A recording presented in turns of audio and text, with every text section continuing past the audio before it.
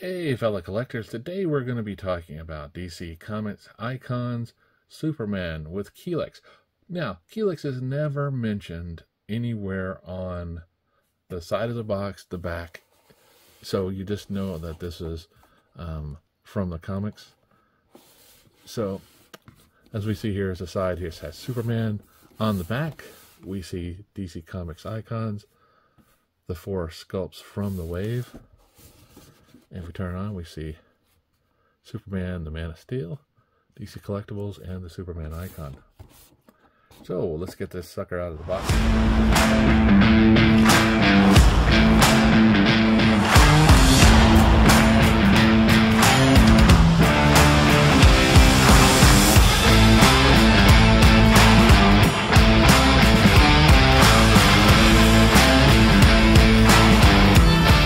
Before I take them out of the box, I'll go ahead and weigh them. And we see the box and the contents come at 8.4 ounces. Okay, now that I have them out of the box, you can see that Kelex wants to fall down. It's a very balancing act with this guy. It's not easy at all. You definitely have to have a level ground for him. Now, Superman does come with a set of extra hands. And there we go. So, you'll see that one. There it is again. So first we'll go ahead and take a look at Superman. Superman is in his iconic outfit here that has not changed in quite a while. See that red and blue outfit, the boots. Now the cape is nice and rubbery, and it does have the Superman logo on the back. Outside the House of El. Now this figure can look up and down, but that's as much up as it can look. So kind of bad for if he wants to fly. You don't get him to look up, but he can look down. He can look left and right. As far as the T-pose goes, he does do that much of a T-pose.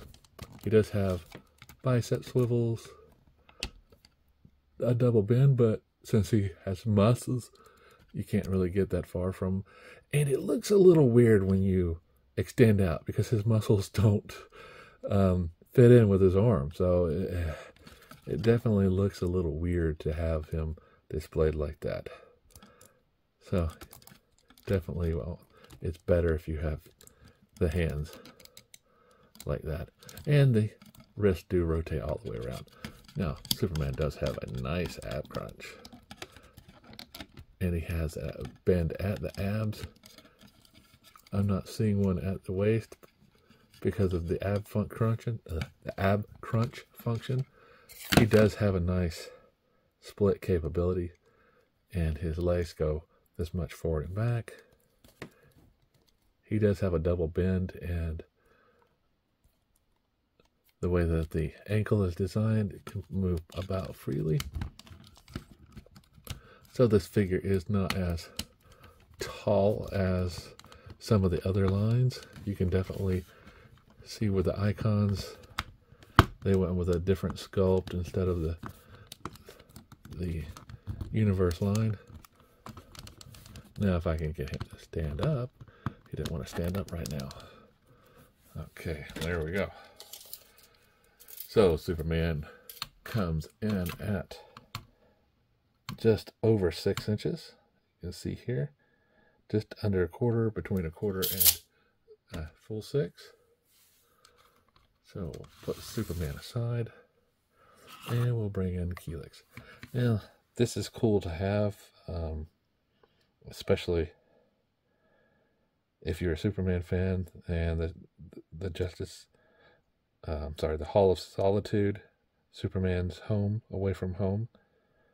You can see here the figure has no face, just has this red dome on it. Has nice details. You see the arms are a little weird. Now, as far as articulation,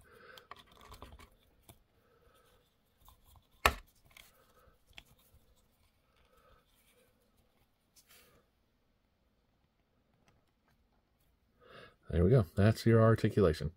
Also, the head rotates around. Okay, there we go. A little disappointing. He does come with this stand so he can float, which is a nice touch.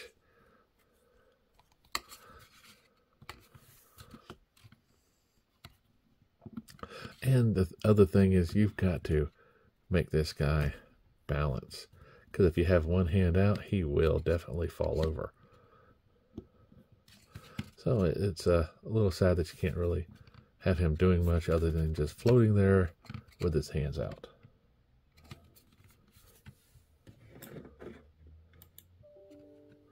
Now, as we set these guys back, oh, see, that's what I'm talking about.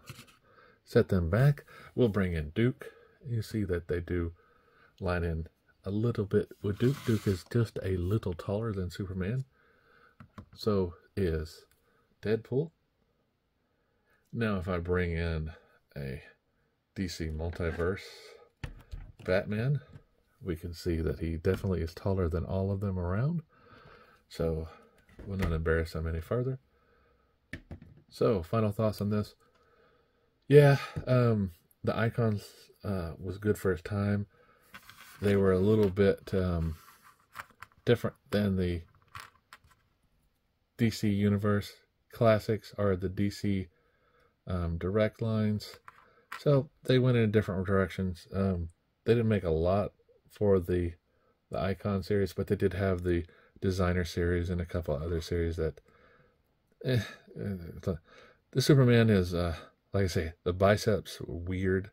The fact that he can't look up, it's just one of those figures that'll be just standing there. Helix, I love him, but I wish you could make that stand work a little bit more. Maybe if there was a bigger base for it or something like that, it would work better.